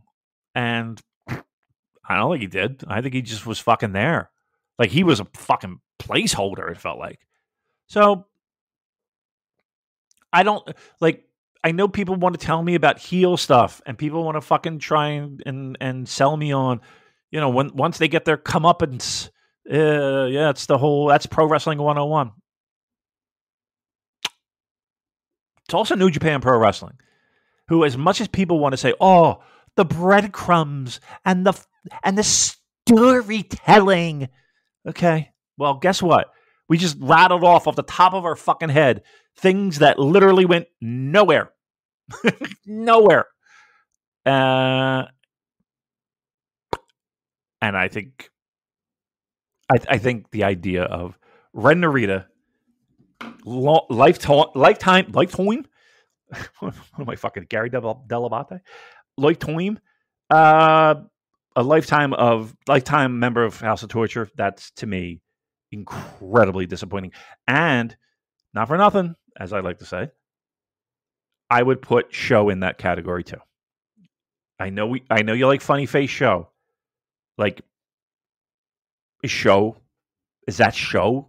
Like, do you really honestly want that to be Show 3 years from now, 4 years from now?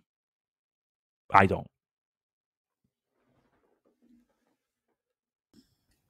Yeah, is that a rhetorical question? Because no, I agree with you. Yeah. I think with all of these guys, the heel turn is most interesting when that is a stop on the road of the journey. Like Naito. Naito went through his ingobernable phase. Gobble. And that made him an even more compelling babyface. So I guess if you do it with all the heels, then you're not going to be left with any heels. But you don't necessarily need to do it with all the heels. But I think with your sort of homegrown talent, that is something you want to do. Yeah. Like, yeah, you could bring the foreigners in and they can be like the cartoonish heel for their entire run with New Japan. Fine. But I don't know. I mean, I suppose we're getting into hypotheticals here. But if this is it for Show and Ren, that will be a wasted opportunity. I think so. I absolutely think so. And like, I wonder if like I would love to be backstage as they go through the curtain. Like, are they high fiving like with management? You know, oh, great show, guys. That's how you do it. You know what I mean? Like, is anybody really proud? Like when the cameras are turned off, like, are we proud of what of the product that we're delivering with this up at the top? I don't know. Proof's in the pudding, right?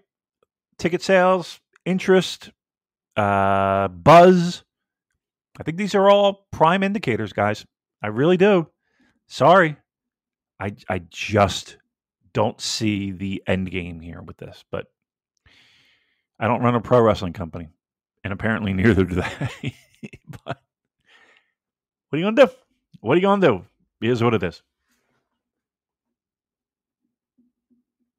What we're going to do is preview New Japan Strong Resurgence, which is coming up this weekend on the 11th of May. We're going to start off with the buy-in, the pre-show, where we've got the Strong Survivor match, Matt Vandegrift versus Adrian Quest. It seems that they see some value in Matt Vandegrift, so I assume he's going to pick up another win here. And then, here's a funny one for our pre-show. Singles match, Mustafa Ali versus Lio Rush. Is this just New Japan flexing? Why is this on the pre-show? Yeah, pre-show of all things. I mean, that's potentially a good match. Pre-show, huh? I mean, one could argue that the pre-show is there to have people, sign up, but like, it's not a. Is it a paid? Yeah, it's probably. It's not. Is it on World? I wouldn't know. I don't have my subscription. I don't know. Is it a pay-per-view? No, pay-per-view, yeah. Fight TV? Okay. I don't know. Maybe it's one of those things where it's like, we're trying to fucking get people to sign up. Maybe they have a as the kids say, a banger. And that works. Does seem weird, doesn't it? They do that a lot, though. Like, correct me if I'm wrong. Didn't we have a Tom Lawler? Fred Rosser, yeah. Fred Rosser, right? I'm sorry, went blank. Recently. I don't know. Seems like too good of a match to have on a pre-show, but what do I know? Main card then, we've got a 6-man tag team match with Chaos, Rocky Romero and Tomohiro Ishii, plus the DKC versus House of Torture, Evil, Jack Perry and Ren Narita. We've got the New Japan Strong Openweight Tag Team title match with TMDK, Mikey Nichols and Shane Haste against Guerrillas of Destiny, ELP and Hikuleo, which, I mean, we forgot to mention that after the IWGP tag match that we had all four of these teams coming up and shouting and pointing at each other. I don't care. I'm just not really interested in it.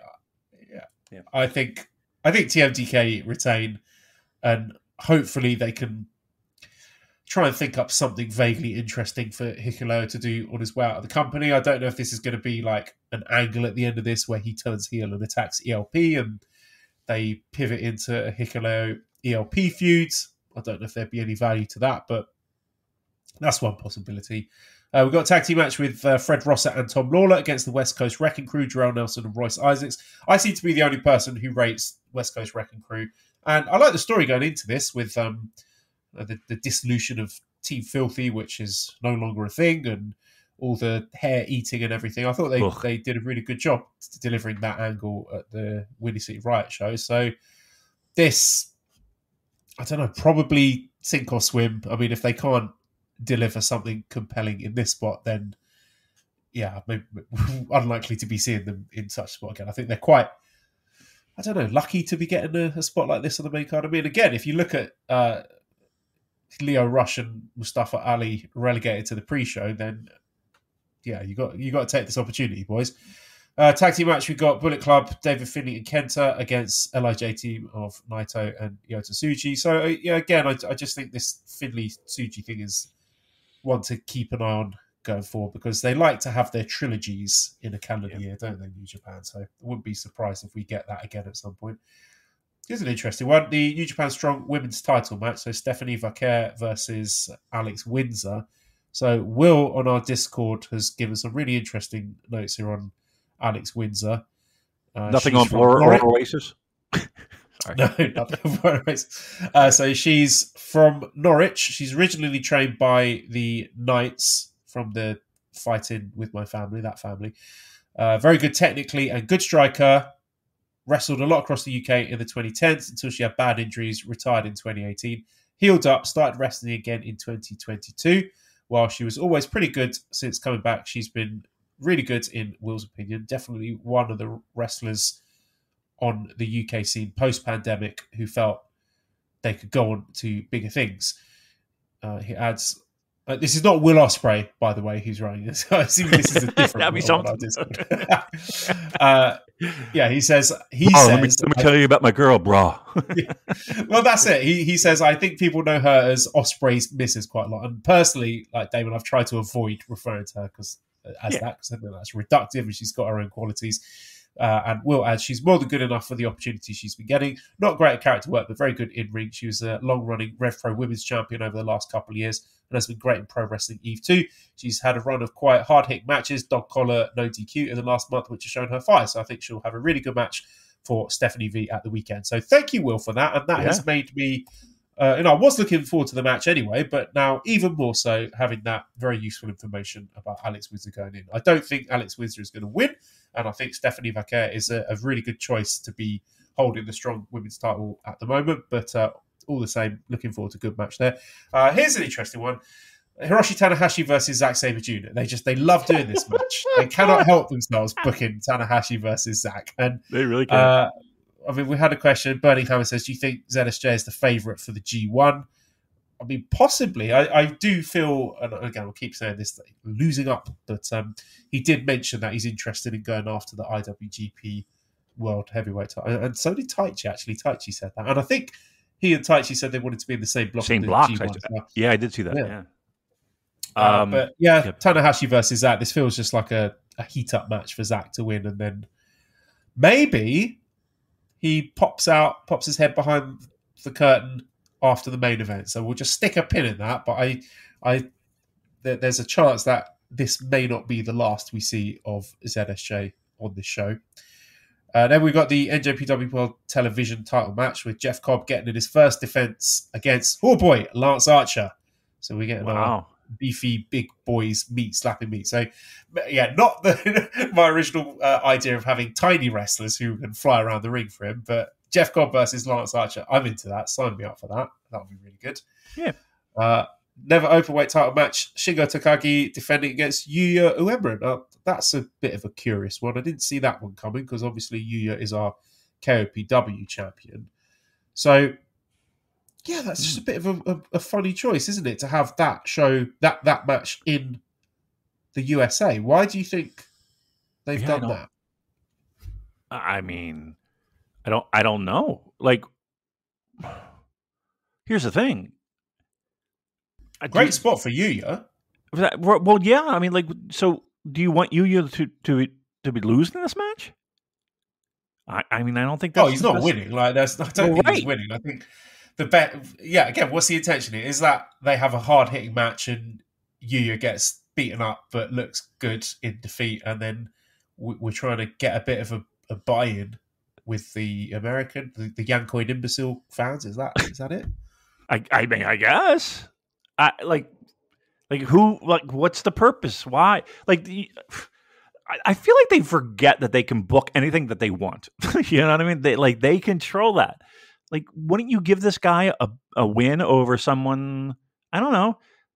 Like, I don't know if Shingo's the guy that you get a win over. Like, how about, all right, if you're going to get a win, like Ishii, like that seems like a guy that's perfectly fine losing. It makes no sense to me. I'm going to be very honest. It doesn't make any sense to me. Like, why would you book that match? And unless Shingo is losing. Like, Shingo winning makes no sense. Like, okay, great. I don't know. Am I barking up the wrong tree here? No, it's a strange one. I mean, personally, I'm happy that they're giving a big spot to Yuya. I mean, regardless of the fact that he's almost certainly losing, the fact that they're showing faith in him to put him third from the top in a big singles match against high quality opposition, this is the sort of thing I want them to be doing with the young wrestlers. So, to be honest, I'm not going to fuss over this one too much because, if you don't put them in these spots, how are they going to develop? So, yeah, True. I'm okay with this. Okay. Then, semi-main event, we got the NJPW Strong Openweight title, no rope, last man standing match. Eddie Kingston defending against Gabe Kidd. I'm a little bit nervous about if this gets too gimmicky. This could easily get very silly and overindulgent and end up becoming farcical. But we'll see. I mean, I'll be sort of cautiously optimistic about this one because it looks fun on paper. Do you think Gabe's going to win this for this mega title reign that Eddie Kingston has? That Gabe is going to be the guy benefiting from it? Because no, he's as good a choice as any. What do you think? Yeah, I mean, yes, he is, but no, I don't. Like, I don't see Eddie Kingston losing. I just don't. And you're right. It can get a little like self-indulgent. Let's put it that way. But in the same breath, like both guys, and we talked about Gabe a lot, but even to a certain degree, Eddie Kingston can give you that borderline dangerous match. And I think that's what they're going to try and shoot for with this. The no ropes, all that, we'll see. Like, it's not, like on paper, it's not giving me, it's not getting me squeamish. I think there's plenty of I don't know. Like, if I kind of like it. I'm going to tell you right now, I like it. I like this match on paper because I think both guys have a certain level of unpredictability that it can get.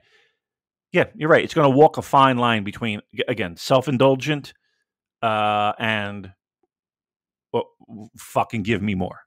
And that might be what is the draw for me, like the excitement in it. Like, how are they going to straddle that line? And I'm going to give them the benefit of the doubt and say that they can. And I think this match will fucking deliver. Again, it could go sideways quick. I'm gonna have faith. I'm gonna have faith in both of them.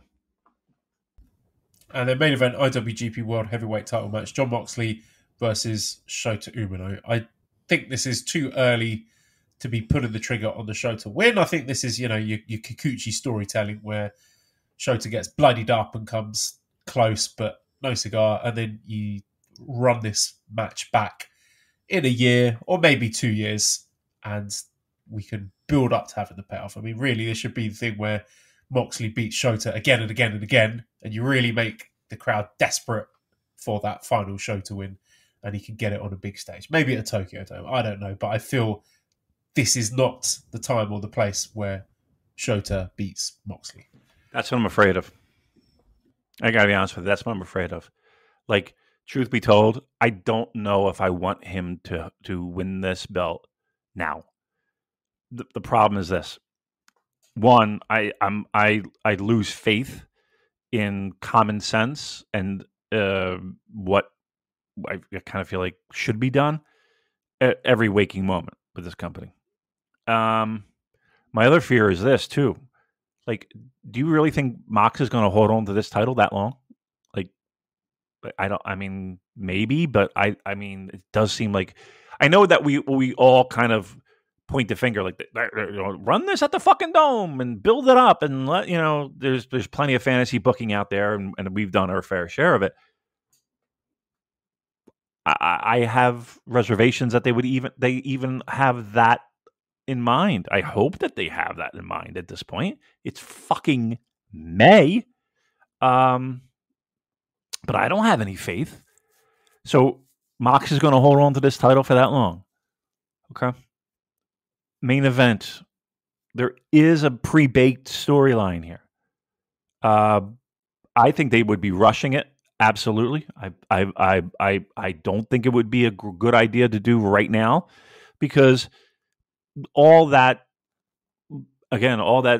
baked in history that you can milk for a good long time, and it should be milked for a long time. Like we're microwaving a meal here. Like we're not delivering the steak, and we're not seasoning the potatoes. We're fucking putting it on a plate and putting it on high for 5 minutes. That's what we're doing. If that's the plan. Here's what scares me. U.S., kind of a decent crowd. You get the belt off Mox. Mox can go back home, do his AEW bullshit. And that's that. And then we have a world champion who, you look back, Hiroshi Tanahashi's first win was it 2016, 15? I don't know if anybody was like, and I'm trying to remember back, but it's not like there was this long fucking climb, and it wasn't really the case. Now, again, is it different time, different place, different energy, different feeling for the company, all of that. I don't know, man. I'm 60-40 that Mox loses. What do you think of that? Yeah, that's a lot higher than I'd be. I think he retains here, and I could see someone like Zach, maybe even Naito again, coming to challenge after the show, because I'm just looking ahead at Dominion and Forbidden Door, and I think Mox probably continues to hold the title into one or both of those shows. Okay. Let's say he retains here. Is Forbidden Door a good spot to drop the title? Yeah, rematch. If you want to plug in, well, you want to do a rematch? Why not do Zach beating Mox for the title at Forbidden Door? Because honestly, to me, if they do it right, there's more potential in Shota and Mox. If they do it right this match, and they build it to be, this kid came within a fucking ass hair of beating Mox, his mentor. He got his ass kicked, but he fought. And again, whatever it was that he lost, maybe he shouldn't have lost. And the rematch kind of brings that back. To me, that means a little bit more than Zach coming out, calling him a fucking dickhead, pointing his finger at him and challenging. Right? Or no? Yeah. Again, I'm fantasy. I see the value in that, and I think I agree with you in as much as I think Shota loses this match, but there's got to be some strong hooks for a rematch somewhere down the line. Personally, I would save that rematch for a long way away. I just let it simmer and build up Shota in the meantime, because he's not exactly done. Well, okay, he's not done anywhere near enough in kayfabe sense in New Japan for him to be a credible world champion. So I think he's got to build himself up domestically. So this match at Resurgence, what are you looking for? What you said. Close, competitive, leave it all on the line, and he gets his ass kicked. I don't even know about coming close to winning, but just give us a little story beat there, that something we could call back to for future matches. Yeah, I would be thrilled with that. Like if that's showing off the air and we got that, I would be doing cartwheels in the aisle. Yep. And then, yeah, I think dialing it back to and bringing it back to running it back, whatever the fuck the saying is, at Forbidden Door might be a great idea. I mean, you could do Zach. And here's the thing. I got no fucking problem with that. Here's a dumb question. Forbidden Door, is that That's after G1, right? No, it's before G1. Before. So that's 30th of June, and G1 starts 20th of July. It is right in the middle of the New Japan Seoul tour, though. I don't know. Winner of G1 gets the shot, I don't know if you know that. Is it? Oh. Yeah. And if we want to, let's just say Zach wins. He's challenging at the Dome, right? So what you're saying is Zach doesn't win. Because why would he get back-to-back shots? I don't know. I've not really thought it through, Damon. Sorry. I don't know. I feel like Zach wins G1. Yeah. Because he hasn't won it. He's a guy that definitely should win it. Can win it. It would be credible. He gets the shot. I don't know. I kind of feel like we have this space here with this resurging show, Forbidden Door. We could have a nice little summer of Shota and Mox fucking figuring it out. I just don't. Here's the problem. I don't know. I trust me. I don't know. I just don't see Mox holding this title for that long. I'm finding it hard to swallow that he's going to be the champion the remainder of this calendar year. I don't know. No, I don't think so either. I think he will either lose it at Dominion or Forbidden Door. Okay. Probably Dominion. Yeah, I would think Dominion. But who knows? But that's how I would book it. All right. We'll take your calls after this on Fantasy Booking. All right. It is getting late, so let's just fast forward then and just touch on Best of Super Juniors because that is also kicking off this weekend. It is. So I would say maybe we can aim to record next Tuesday so then we can discuss the first two nights of Best of the Super Juniors. So we are opening up in Chiba where we've got Francesco Akira versus Dragon Dyer, Bushi versus Hayata, Ninja Mac versus Robbie Eagles, Kosei Fujita versus Kanemaru, Driller Maloney versus Sho, Blake Christian versus Clark Connors, Doki against Taiji Ishimori, Kevin Knight versus TJP, Kushida versus Hiromu, our favourite, with all that history they got together. Rematch. And main event, love this, El Desperado versus Titan. So yeah, I think that's a really strong first show. Those top 4 matches, I'm into those. That's good shit. No doubt.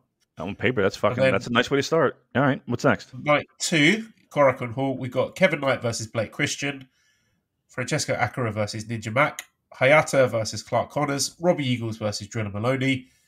I like that. That should be good. TJP versus Kanemaru, Dragon Dyer versus Taiji Ishimori, Bushi versus Titan, Kushida versus Sho, El Desperado versus Kosei Fujita, and Hiromu Takahashi versus Doki, which a great choice to be main event in a Korakuen Hall. So, yeah, I like this. We've not really given Best of Super Juniors the attention that it probably deserves because it just feels like the events are coming so thick and fast. We've got this fucking All Together show that we can't talk about because neither of us have seen it because you can't find the damn thing for love nor money.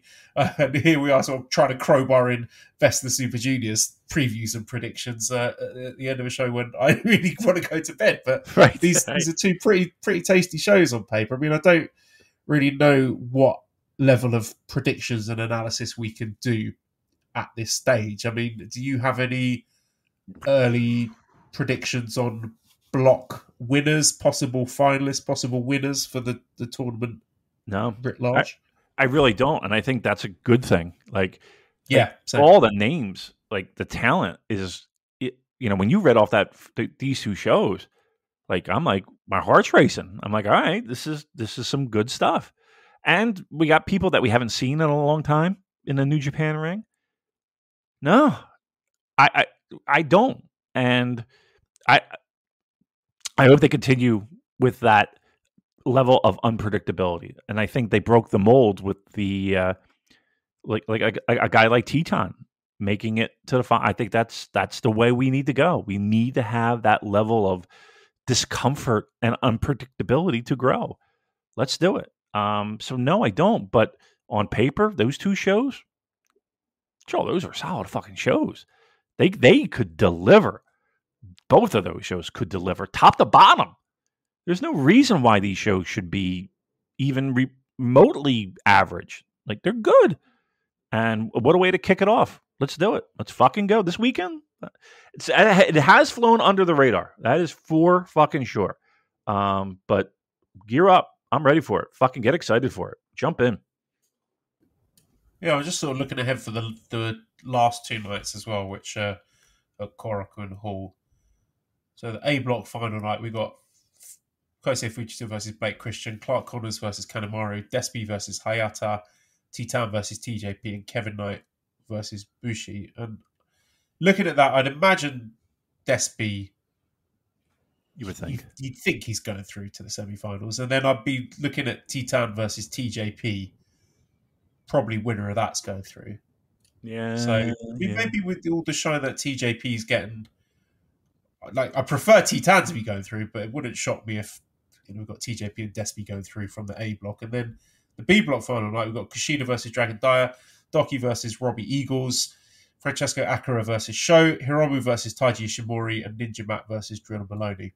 So it's the Akira versus Sho and Hiromu versus Ishimori that's standing out to me as being your decisive matches. Like, winner goes through.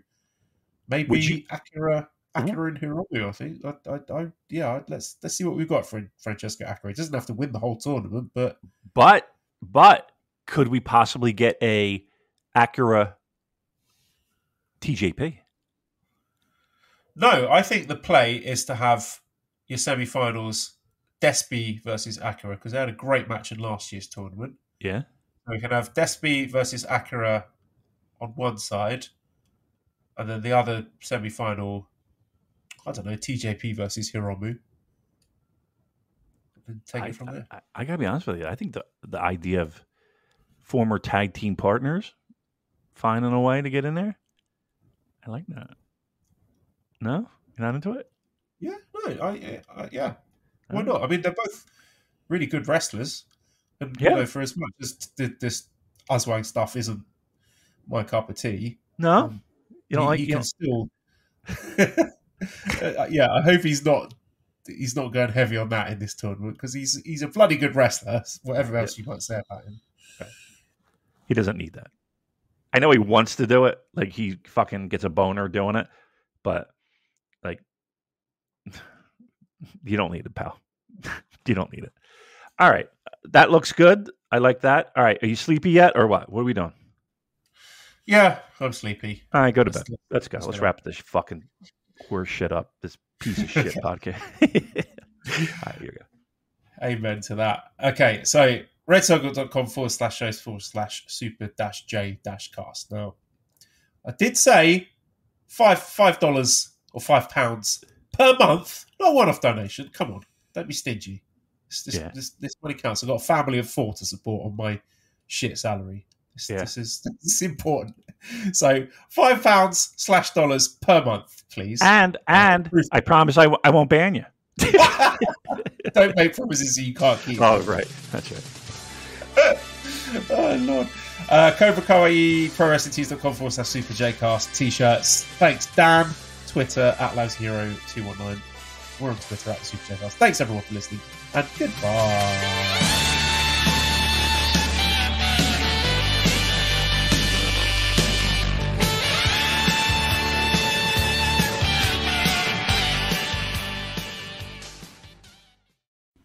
Cheering at pro wrestling shows in Japan is back, and 2023 is already shaping up to be a big year in the history of pro res. That's why you should listen to the Emerald Flow Show. From the Royal Road to the Green Mat, Paul and Gerard take you into the world of All Japan Pro Wrestling and Pro Wrestling Noah. Not only do we analyze events, but we examine business, who is getting over, what angles are working or not. Occasionally, we take a look at other Japanese promotions like DDT and 01. So if you're looking for more coverage of the world of Japanese wrestling, check out the Emerald Flow Show on the Voices of Wrestling Podcast Network, available on all of your favorite podcast apps.